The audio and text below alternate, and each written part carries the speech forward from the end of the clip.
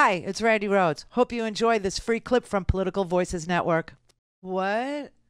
Oily muscle man? This is what Ron DeSantis puts in a commercial? I don't even get it. Randy, that commercial literally is an AR-15 monster truck and bottle of penis enlargement pills all rolled into one. For what purpose? To show what? How awesome and manly he is. Awesome and manly he is. Yeah, how is he awesome? He's an alpha male. He's not an alpha male. He's literally worshiping greased up, bodybuilders. I mean, it's like something Arnold Schwarzenegger would show you.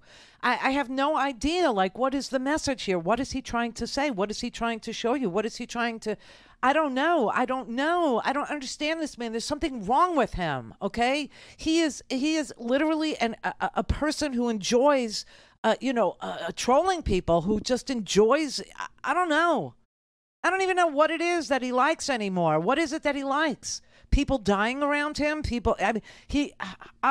a sick SOB, right? That he would even put an ad out like that has Christian Bale as the American Psycho in it.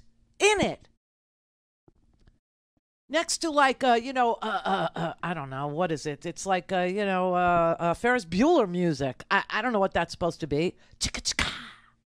Right? I have no idea what that, it's very sick. It's very sad. So anyway, a lot of people have seen it and nobody can figure out what exactly this is. I will tell you that Donnie Deutsch was saying, listen, this is the darkest of the dark. I've never seen anything like it. DeSantis is such a dark character. I've talked a lot about it on the show, how at the end of the day, a candidate, Trump, even though, we eviscerate him, and there is a likability if you're a Trump guy about him. He's entertaining. He's a lounge act. He's this. Lounge act. This guy is just the prince of darkness. And that is one of the darkest, most bizarre, twisted, deviant ads I've ever seen. Well, he was defending it yesterday. Bipartisan backlash to the video, by the way. Many people calling it homophobic. Governor DeSantis standing by the ad, calling it fair game. What do you mean? Oh, it's definitely dead. I would. He's now roadkill DeSantis. That I don't even understand what that ad was. But to sit there and tell me that he's all about defending our girls and women, that he's about defending the rights of women. Isn't this the same guy that just did a 6-week abortion bet? 6 weeks. Nobody even knows they're pregnant at 6 weeks. Okay. What the hell? Who is this for? Who is he trying to appeal to? And nobody even can tell whether or not it's homophobic or it's homoerotic. Nobody knows what the message of it is. So, Brandon Wolf, who is a wonderful spokesperson for, gun legislation, meaning he'd like to see some. He was at the Pulse nightclub in Orlando, Florida, when, this attack happened and a lot of his friends died.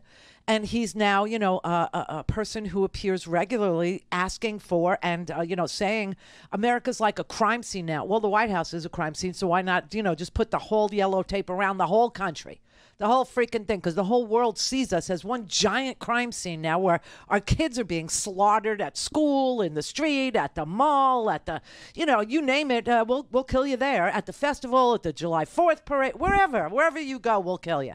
You want to go to the supermarket? We'll kill you there. We'll hunt you down. We'll kill you there.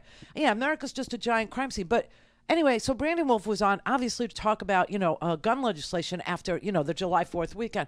But then they showed him the DeSantis ad, and they asked him, can you figure this out? Do you understand, what the message of this ad is as a Floridian, as somebody who lives with this governor and understands, that he will never do gun legislation, okay? He's all about slaughtering everybody all the time, and then he puts the American Psycho guy in his ad. What do you make of it?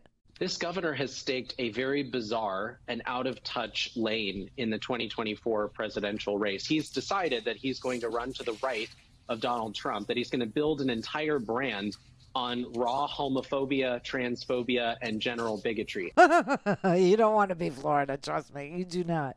You do not. Oregon, you don't want to be Florida. Washington State, you don't want to be Florida. Colorado, you don't want, no, not even close, okay? Not even close. Nobody wants to be us, okay? Where, you have a governor who is a bully. You have a governor who literally gets off on being cruel. You got a governor who literally sues Walt Disney, one of the greatest tourist attractions ever known to man in this state, especially in a state like Florida, which is all based on tourism. I mean, come on, this is crazy. You don't want to be like us. You would have to sue your ski slopes, Colorado.